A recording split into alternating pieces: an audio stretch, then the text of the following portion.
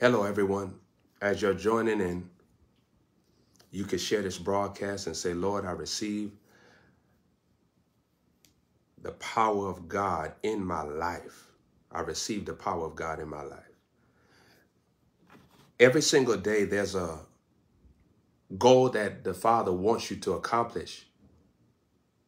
There's something that is supposed to be achieved by you.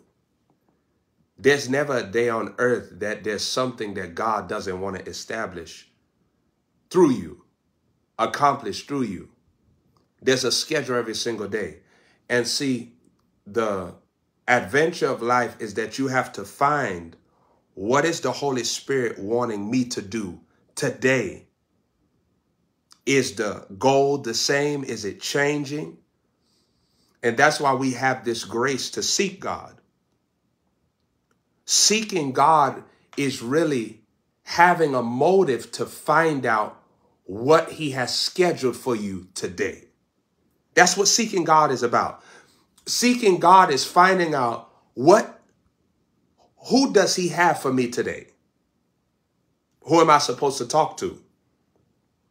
Where am I supposed to go? What am I supposed to say? Where am I supposed to invest all of myself today? Every day is not the same goal. Jesus wasn't planning to go to the cross on the day where he met the woman at the well. The woman at the well was on the schedule. So his mentality was not the same.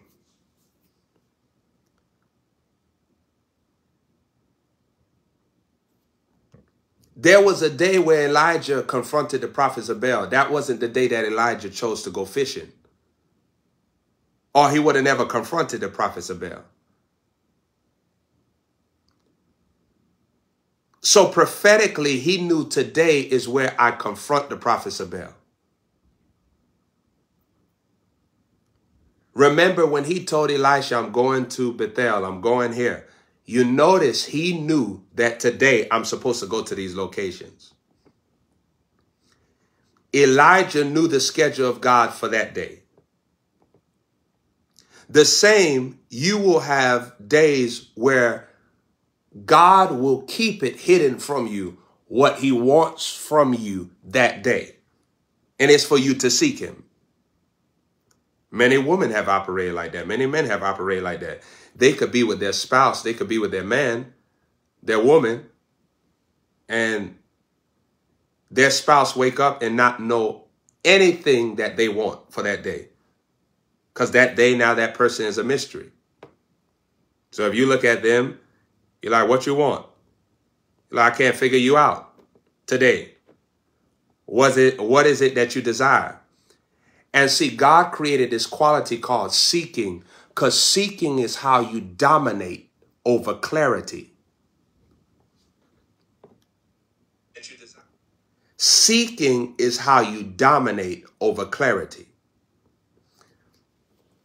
So for you to understand things, you use the quality of seeking. Now watch this. Here's what's mighty about seeking. Seeking requires you to target one thing with all of your energy. One objective, one goal. So a lot of times people be lying when they say that they're seeking God because they're seeking also drama. Sometimes people say I'm seeking God, but then they're also seeking people's approval that are not sent to their life. Sometimes people say I'm seeking God, but then they're also seeking how they could keep their fleshly schedule. So a lot of people lie. You see what I'm saying? They'll say I'm seeking God, but they're really seeking how they could engage in more trouble or conflict? How could they get revenge? Life is all about being intentional about there is a goal today that God wants to use me to complete. That's what life is all about. Like today, I worked out today. Now, the Holy Spirit didn't take my stomach, my arms, and had me like this. No. That's not how things go. I intentionally took my body, knowing the pain that I was going to experience, knowing the discomfort I was going to have. And I took my body and I caused it to move in ways that are awkward. I was very aware that it was going to cause dis-ease. I was very aware that it was going to make the body feel disrespected. I was very aware that my body would tell me, you should really stop doing this because I don't like this. You're putting me in a very weird situation here. Your body talks to you. You ever notice that? That's why you can have hunger pains. Your body could talk. Life is so full of God that even the physical body could talk to you. Even the physical body, you have heard the voice of your body. That's how alive everything is. But I had to be intentional about working out. Now watch this here. I didn't work out because it's just the right thing to do. I worked out because there is a goal. There is a picture that I see in my head that I'm moving towards. The only way you can protect your fruitfulness in this life and walking with God is that you must have a picture, a portrait, a photograph, something that is alive and well in your imagination of what you want to achieve with God. If you're a woman, what type of woman do you want to be? Do you want to be a whore? Do you want to be a queen? Do you want to be virtuous? Do you want to be dependable? Do you want to be distracted? Do you want the finale of your life to be said, oh, she just was like, it wasn't nothing different about her. I mean, it's not like she finished nothing. What is your goal as a man? Do you want to be a king or a ting? What's your goal as a male? Do you want to learn responsibility? Do you want to eradicate laziness? Do you want to continue generational curses? Do you want to allow the activity of Satan? There's something that happens when you as a man become a king. You don't permit evil. You don't permit evil in people that you love. You don't permit evil in your own life. You don't permit evil even in your city. You deal with matters in the spirit because that's the kingly thing to do. When you operate as a king, you have a dedication for the righteousness of God to be established in every situation. And so there is a goal that you have when you aim at excellence. Now, saints, there's a definition of excellence that I want to say as well. That excellence is also to review your work. Review your work. That means that you go over something that you have already done. So excellence is going over something that you have already done. So say you drew a picture. You drew a picture of a fish. Excellence will be that after you draw the picture, you don't put the picture aside, but you relook at the picture. You review it to see if it was done accurately. Now, saints, this is the mentality that you must approach towards the Holy Spirit. You should have talks with the Holy Spirit. Holy Spirit, did you really like how I handled that? There is a question pattern that you could use that the Holy Spirit will always answer you on. Always. I mean, if you want to spark a conversation with the Holy Ghost, if you ask him these things, he will always speak to you. And saints, it's important for you to train yourself to ask the Holy Spirit certain things so that you could become common with the pattern of his voice, the signal of his voice. You want to learn the pattern of his voice. And so it's important that you ask him these certain questions because it will help you to discern and detect how he speaks, the signals in which he speaks to you. God speaks to everybody differently, but he speaks to everyone in a strong signal that's distinguished by specifically you. Some people don't learn through words. Some people learn through pain. Jonah did not learn to follow God through God talking to him. He learned to follow God when people picked his body up in the air and threw him over a boat.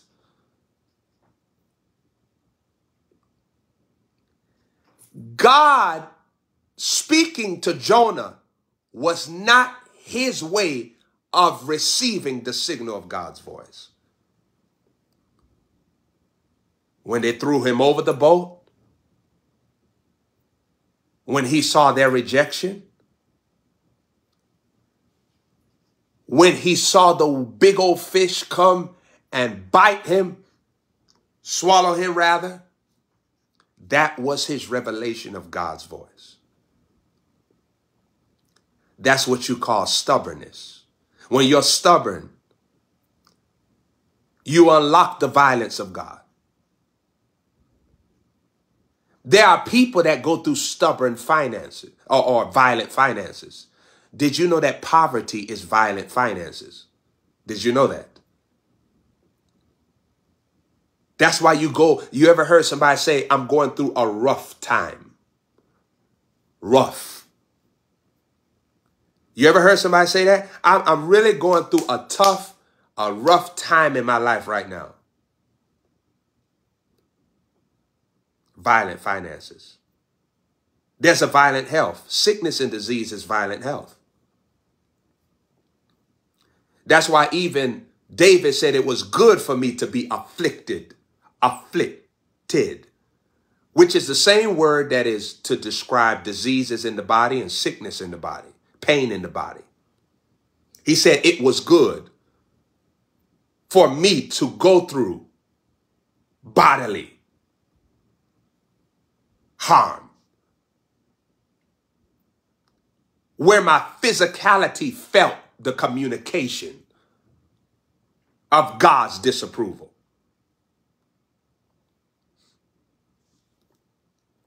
Every day there's a goal that you have to accomplish, and you got to be serious about the goal. You can't let people distract you from tapping into the goal of the day.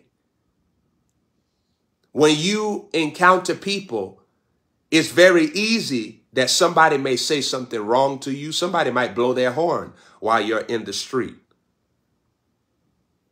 Like the other day, I saw somebody, they was driving and another car had came over and it was okay. But they felt, even though I'm a distant from you, don't get in front of me. So they started blowing. Now, I'm sure that person that was in the car being blown at is not a good feeling. A horn, when you hear it, it sounds like somebody is disrespecting you.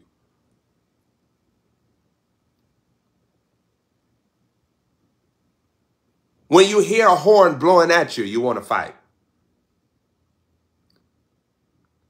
If you got the tightest wig, when you hear that horn blow at you, you want to just take off your wig, just come out the car, you know. That's what ladies do. They take off their wig because they really can't fight. People that have to prepare to do something really can't do it. Girl, put them cubic zirconias back in. Put them cubic zirconias back in. Them cubic zirconia.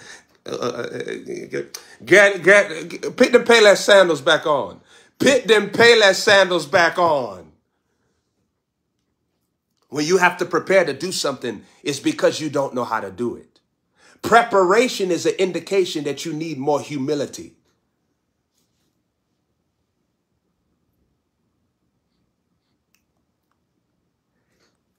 You also need to look at, what is God preparing me to become? What is God preparing me to do? Every time you get corrected, recognize, what is God preparing me to become, and what is God preparing me to do? How is God preparing me to think? Oftentimes you don't think about what's happening to me right now. There is a goal, there's a purpose in which God has seen for me.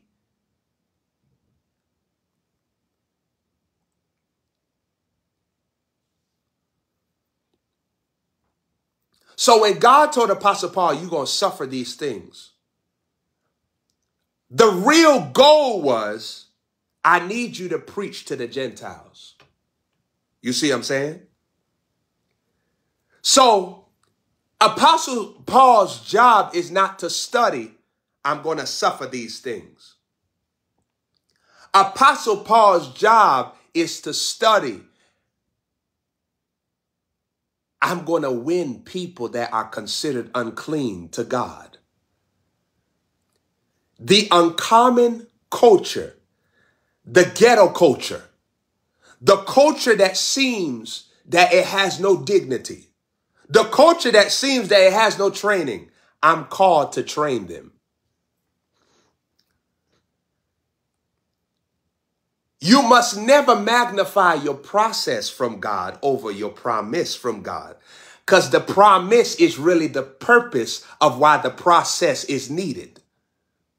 Because God has a preference and he has a type that he's looking for. Do you think that God wants to marry you in this life without training you to be his type? There's certain conversations God don't want to have with you. You're shocked?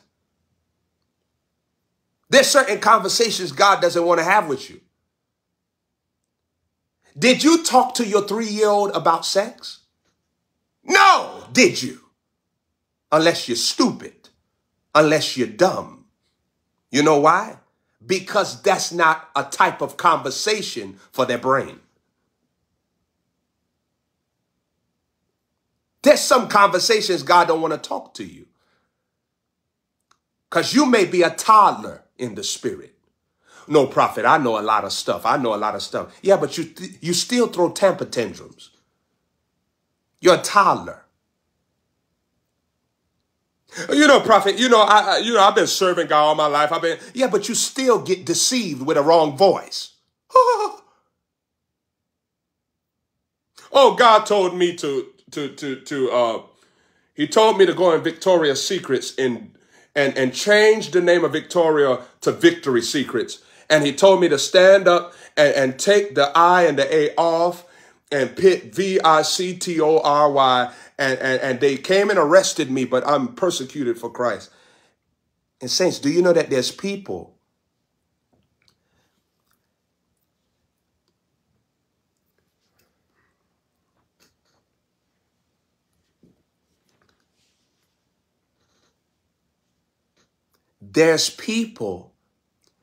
that will put themselves in predicaments because they're toddlers. God never intended that, but they're a toddler.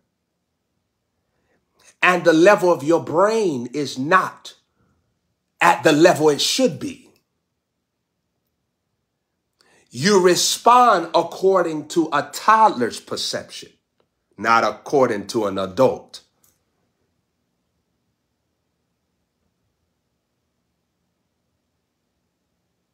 Did you know that there's some people that are 50 years old naturally, but they are 3 weeks mentally?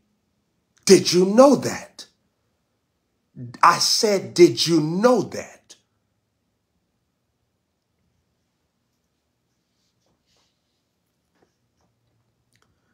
Years ago, I had an instruction from the Lord to talk to strangers about Jesus and tell them that he loved them. One day I was inside of a McDonald's. I proceeded to tell a man that looked like Bill Cosby's brother looked borderline like Stevie Wonder cousin. I told him that Jesus loved him. He proceeded to snare at me disrespectfully. And he was talking and talking, and he went go cuss me out, and his teeth fell out all on the floor. I mean, Gums was more naked than Playboy. The nickname of his gums should have been Hugh. Don't think about it too strong. His gums fell out. And the gums fell out on the floor, boy. And saints, he was so embarrassed. He was so embarrassed that people was looking around. Oh. And you know, women are so savage. They are so savage because they add emphasis on situations in public. When stuff happened, they be like, oh. And that make people fight. Did you know that women are the main reason why people be fighting? Two men will be inside of a place and that woman say, baby, he just shoved me. What you gonna do? And the man will pop up, hey, excuse me. My wife said that you, and really he not like that. Saints, the man teeth fell right out. And saints, I was about to H-Town stump them teeth. I wasn't even about to pick them up. And saints, I think them days I was wearing Timberlands back then. The wind was hot. You know, some of y'all wore FUBU because you were borderline broke. You see what I'm saying? FUBU came out. You know what I'm saying? By the time we got to high school, everybody was shamed to wear FUBU. And Fila. Well, Fila done kind of changed up a little bit, but back in the day, you know, FUBU and stuff like that, and it was another one. It was another one, but his teeth fell out on the floor, and guess what? I went to H-Town, stump them teethuses. Boy, I wanted to get it ready to break it down, boy, break it down, boy. I felt no compassion for him. He was talking real tough, talking against Jesus, and them teeth flipped out. And I saw it spiritually. I know them angels came and slapped them hammer knockers out. Bow!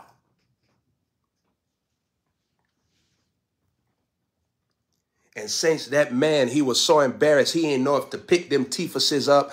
Saints, his coffee was juggling. You know, his hand was shaking. He was all nervous. And saints, them teeth was right there. I wanted to kick it. I wanted to kick them teeth further so he tried to find them underneath the tables. And saints, I looked at the situation from afar and I recognized, hey, this man lived decades longer than my physical body. This man lived probably over 5 to 6 more decades than my physical body. And look at the fool. Look at the fool. Imagine living your whole life and not knowing your creator. And then even years pass by, decades, and you snare at your creator reaching out to you.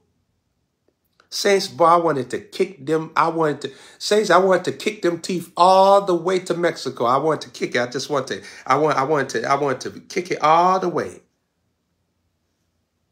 I wanted to Javante Davis them teethuses. I wanted to just kick it all the way, boy. It was so much strength in my foot. Yeah, I never had much strength in my foot like that before, boy. I wanted to kick them. But saints, I started looking and recognizing, wow, this man did not use his time correctly. His time didn't produce knowledge. His time didn't produce salvation. His time didn't produce the goal of God. Now, he has more time than most people,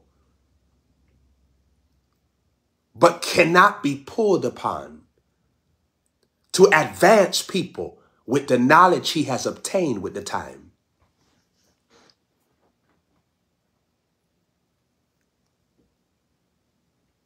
If you look at your life today, what is the major thing that God has given you? Time. He's giving you the time for you to change how your brain functions. Your brain doesn't have to stay the way it is today. You're not stuck with any form of thinking. And everybody is intentional, even if you say you're intentional about nothing. There's nothing, prophet, I'm intentional about. I need to get intentional. No, you're intentional about nothing. Everybody is intentional. If you look at your life today, you may say, that's one of my problems. I need to start getting intentional. No, no, no. You are intentional. Nothing is your intention. Even a lazy person is intentional. They're intentional about nothing. Crazy people are intentional about insanity. Problematic people are intentional about their argument. Lustful people are intentional about their feelings. Hateful people are intentional about their jealousy, and jealous people are intentional about their hate. Loving people are intentional about their treatment.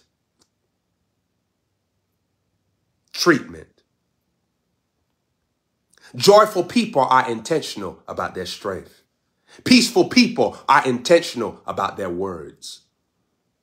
Blessed are the peacemakers. The peacemaker is conscious of gracious words. In Ecclesiastes, it says the words of a wise man is gracious. Gracious. That means it's full of grace. In Colossians, Apostle Paul went on to teach that your words must be seasoned with grace.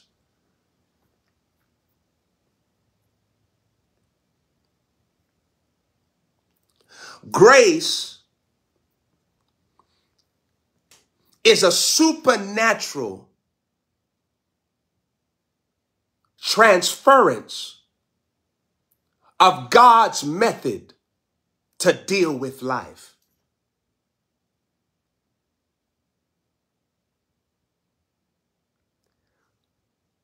When grace comes, you're receiving an impartation of how God deals with his speech, with his thoughts, with his behavior.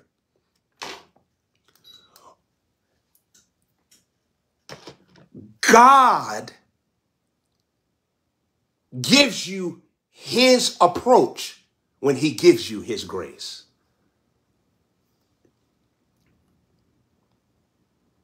So every time God gives you grace, he's saying, I'm giving you my approach.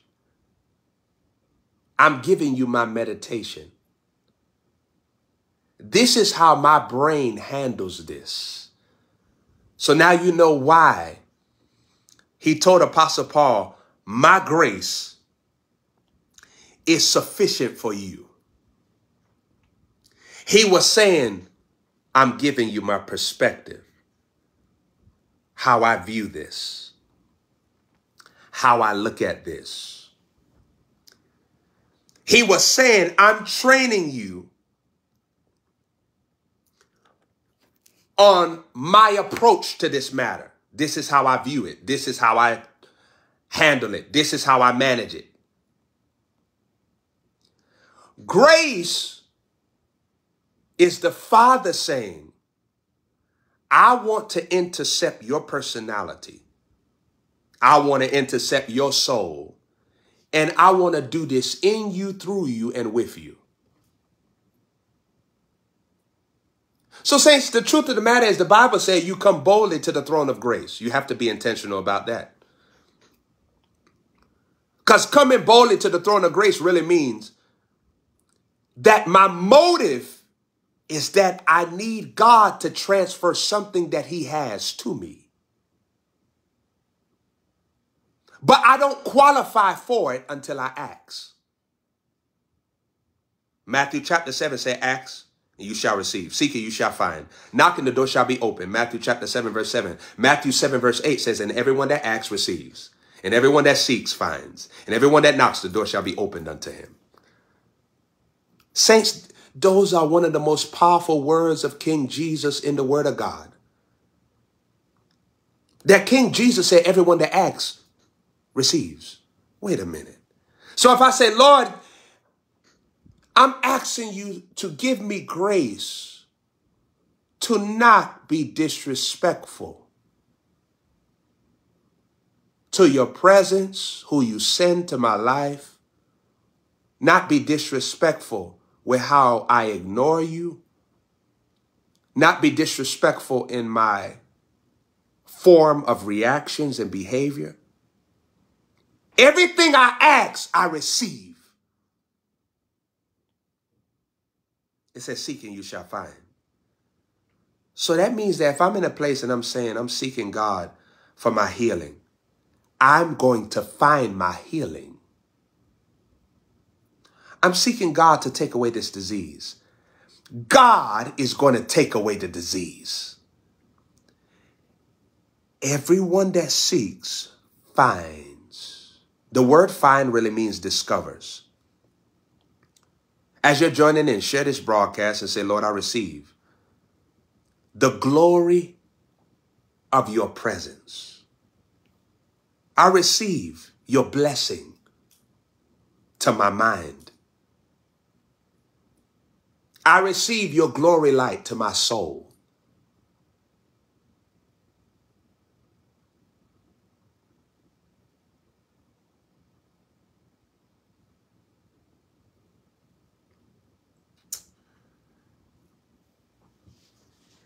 If you knock, the door shall be opened unto you. That's what the word of God says. If you knock, the door shall be opened to you.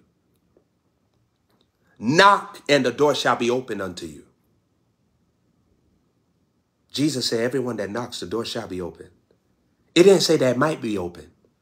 That means that if I set all my energy to follow God's laws, the law of sowing and reaping, the law of forgiving those that offend you, the law of praying without ceasing, the law of giving thanks, the law of praising God, enter into his courts with praise. That means that my praise is determining verdicts. I could get God to lean in my favor if I praise him, I celebrate him. And praise is not just verbal.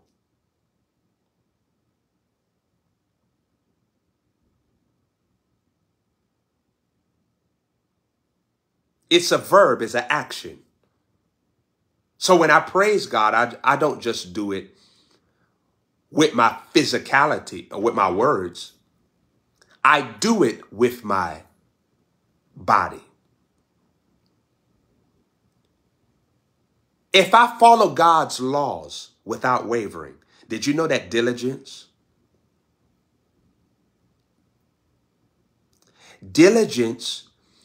is where I quickly summons my focus to achieve what God desires. That's a wisdom door. That's the wisdom anointing. Diligence is where I quickly summons my focus to achieve something that God desires. There's a powerful anointing flowing on here. As you're joining in, share this broadcast. Get the gospel out to your pages. As you're joining in, there's over 300 people on here. I need 300 people that will be my Gideon army. Let's do war with the prince of the power of the air and share this broadcast to your page. We have over 400 people on here right now. Let me have 300 of you to share this to your page right now. Be intentional about every single day. And you'll have to do things that you really don't feel like doing. That's why you have to make the plan to do it. Don't wait for the feeling. Stick to the plan. Don't wait for the feeling. Stick to the plan. When you wait for the feeling may be adversarial to the plan. In Psalm 71, verse 16, it says, I will go in the strength of the Lord. Psalm 71, verse 16 said, I will go in the strength of the Lord. I will go in the strength of the Lord.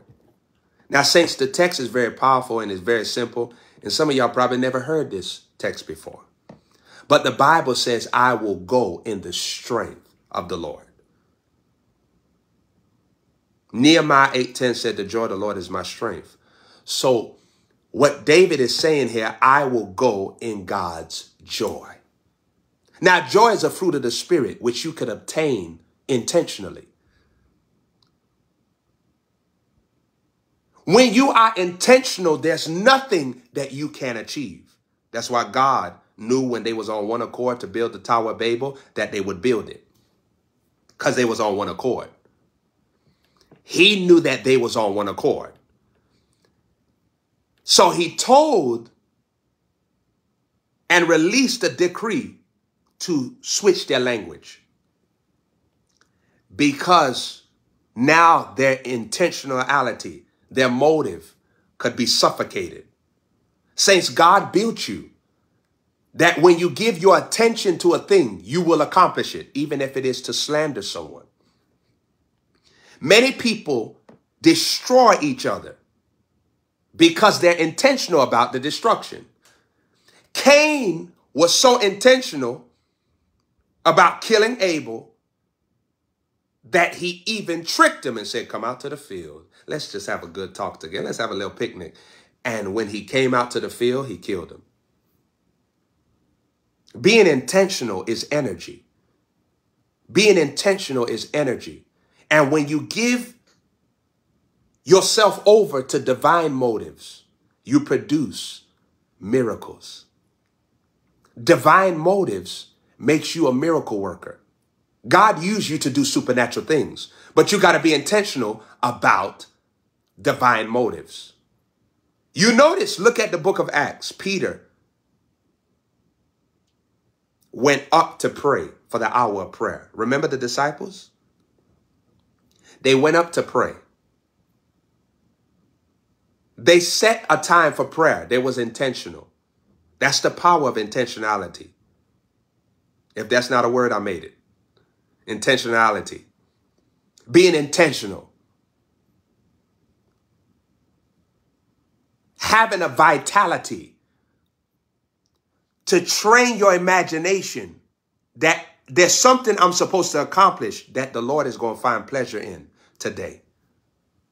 There's something that he wants from me. There's words that he want to hear me speak. There's deeds he want to see me do. There's information he wants to hear me hear.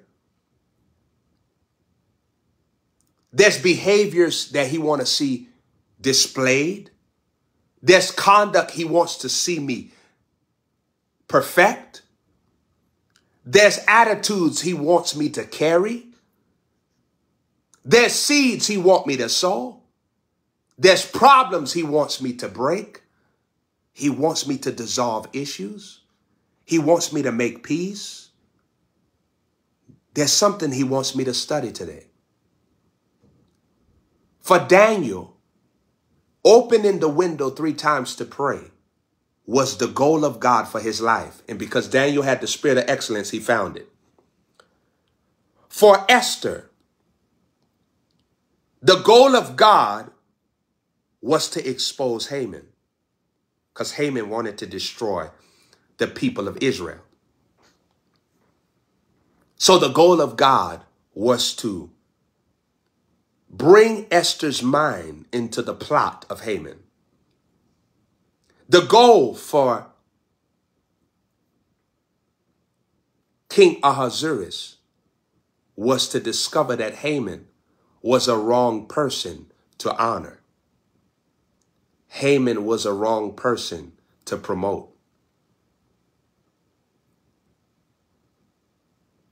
Haman was a wrong person to endorse. The goal for Mordecai was Mordecai, don't conform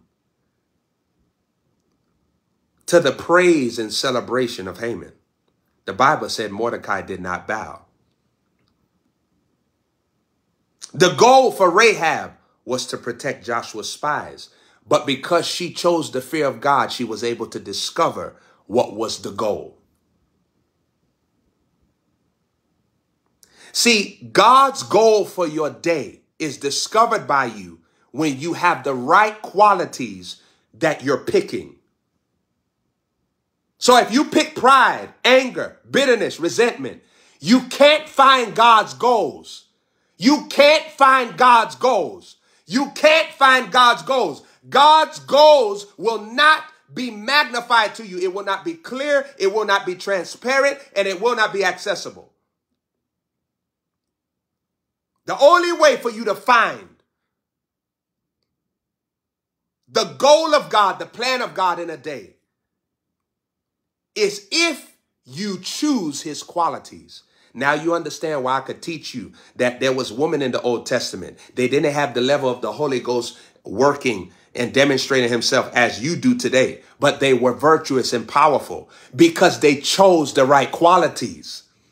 So even though there wasn't an outpouring of the Holy Ghost like in the book of Acts, they still was powerful as if it was because they chose the right qualities.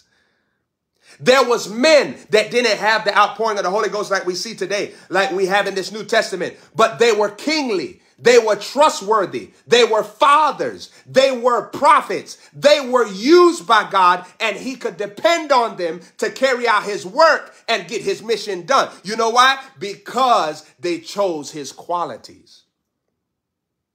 So every day you have to choose God's qualities. And that's on you. Every day you wake up, you have a reset of time. You could choose to be different. You don't have to settle for the verdict of yesterday's carnality. You don't have to settle for the verdict of yesterday's carnality. You ever heard that before? You don't have to accept defects in your character. Think about it. How many people say, I'm the type of person that does this. I'm the type of person that says this. Why have you received something that Satan gave you? I'm the type of person, I don't let people. What if God puts you in a place and that is the whole goal of God? For you to let your light so shine. But I'm the type of person, I don't let that. I'm the type of person. And Satan has been manipulating what you produce in this life by you defending characteristics that didn't even come from God. There's women that act like men. A woman is supposed to be soft. There are men that act like women. A man is supposed to be a man. Being a man means it don't matter if I love you, I'm still going to rule. It don't matter if I like you. It don't matter if I pick you. I'm still going to rule. Because I'm a man. I'm not a woman. And I'll never be a woman. I know the part that I have. I can see, feel, hear, and know who I am. There's many women that act like a man. Oh, yeah, you use a man. That's not what women do. Women who know who they are soft. They're soft in their answer. They're soft in their reaction. They're soft in their behavior. They're soft in their aura. All of them is soft. The reason why women are such good nurturers, are created to be good nurturers of children, is because a woman was really supposed to be soft and patient. I told my daughter Zendaya, I said, Zendaya, you know I love you. She's like, I love you, Daddy. I said, but know this, my love for you doesn't mean that you're going to do what you want. If I say something, just know you're going to do it. If I tell you to sit down, it don't matter if I love you, you're going to sit down.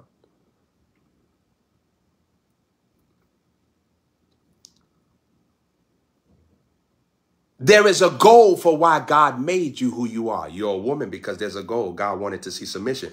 There's a man.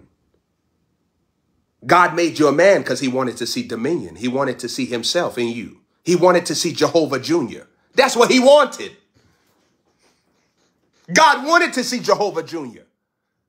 That's why he made you a man. He made you a woman because he wanted you to help Jehovah Jr. So Adam is Jehovah Jr. He makes a woman called to help me. She's going to help you as your Jehovah Jr. She is a Jehovah Jr. helper. So she's helping God. There's a goal for even your gender. There's a goal for why God gave you the hair that you have or the hair that you don't have.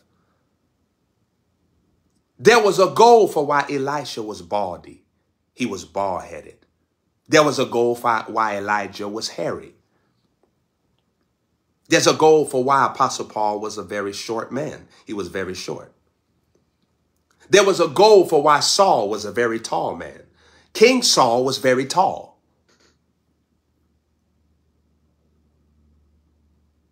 There's a goal for why your body is shaped the way it is, or formed the way it is. If your body is formed a certain way that God never intended it to be, there's a goal for you to change it. Sometimes people choose to be extremely overweight, and God has hidden a goal for them to lose that weight through discipline. Sometimes there is a goal for you to gain more weight. You were skinny because they starved you as a little child. Sometimes skinny people are not supposed to be skinny, but you went through a hard time. You grew up in poverty. You went through a lot of deficits in provision, and that's okay. So your body was formed as a skinny person. When God bless you, he have you eat something. When God gives you favor, he'll show you how to change that appearance. Some people grew up with bad hygiene. That means that God has a goal to train you how to smell good. Nobody told you that you're white front to back.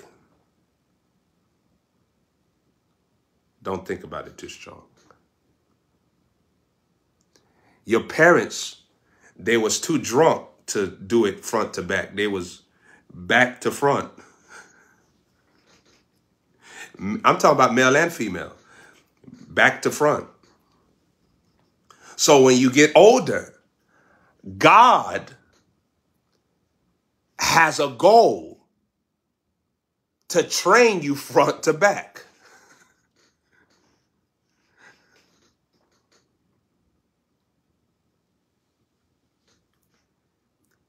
Even things that's out of place, there is a goal hidden in the thing that's out of place. So you look at the thing, it wasn't supposed to be like this. I can't believe that they raised me like this. But there's a goal that you now can conquer, that you could discover and achieve. And the goal is now something that the Holy Spirit wants to partner with you to bring transformation on. Sometimes people grow up very poor. That's why there's a goal to make you very rich. Sometimes you grow up very rich. That's why there is a goal to give you a cross to train you how to be humble. And sometimes the path that God picks, he'll say, give what you have over to the poor, because he's establishing the goal to take away the pride that you have, because your beginning was real silver spoonish. It was real easy. See, saints, I tell you my story sometimes, but what you got to understand, I grew up like a mommy's boy where I had everything at my grip. My mother was a working woman, single parent. I had Jordans, the newest ones.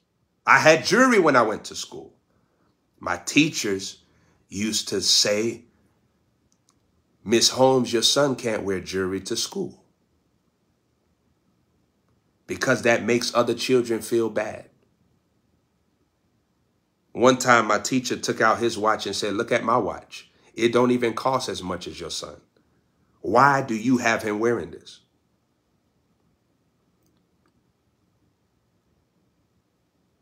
May I tell you that my mother told him to go to hell. She told him just like that. I was a little boy, cause my mother was she was in the Bible and stuff like that. But when she said that, I was like, yeah.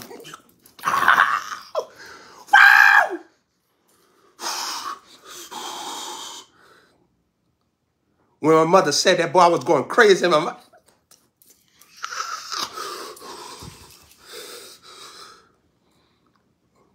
Saints, I was in the back of my mind. Whoa, whoa, whoa, whoa. I wanted to show the teacher like this here. But I kept my composure. She told him to go to hell. And she said it so calm. That's what was shocking to me. It was just so smooth. She didn't yell. She didn't get up. She didn't point her finger in his face. She just said, go to hell.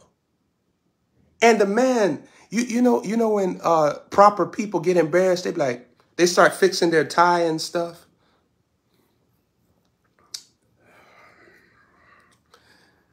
And he didn't even stay there too long. He just went over to the next subject because he was embarrassed.